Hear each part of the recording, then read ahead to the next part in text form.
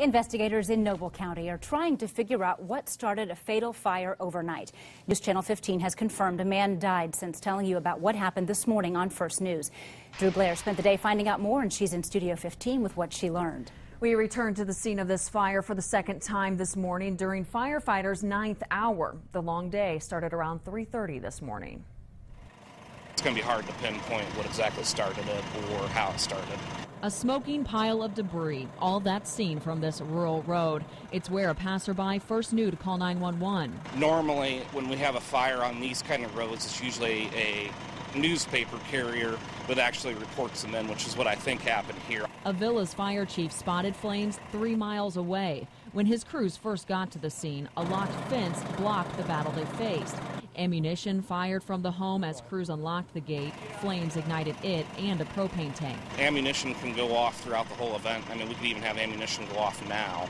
You just use caution and wait for it to dissipate, and then you go in and do your thing. It took 2 hours to get the fire under control. All we basically did was just surround the house and drown it. There was no way of actually going in and putting the fire out due to failure of the floors collapsing and stuff like that. Firefighters couldn't get in to get a person out. They say a man lived in the farmhouse alone. You can't tell there was a house there, basically. It's just rubble, and then there's also quite a bit of the house is in the basement. The basement's full of water due to all the water we use. We probably pump about 40,000 gallons of water into the structure throughout the night. So, you know, it's basically all the way up to the level of the basement full of water. It looks like a swimming pool.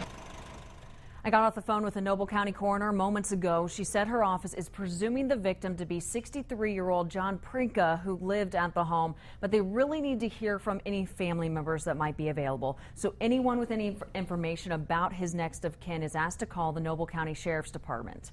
In Studio 15, Drew Blair, News Channel 15.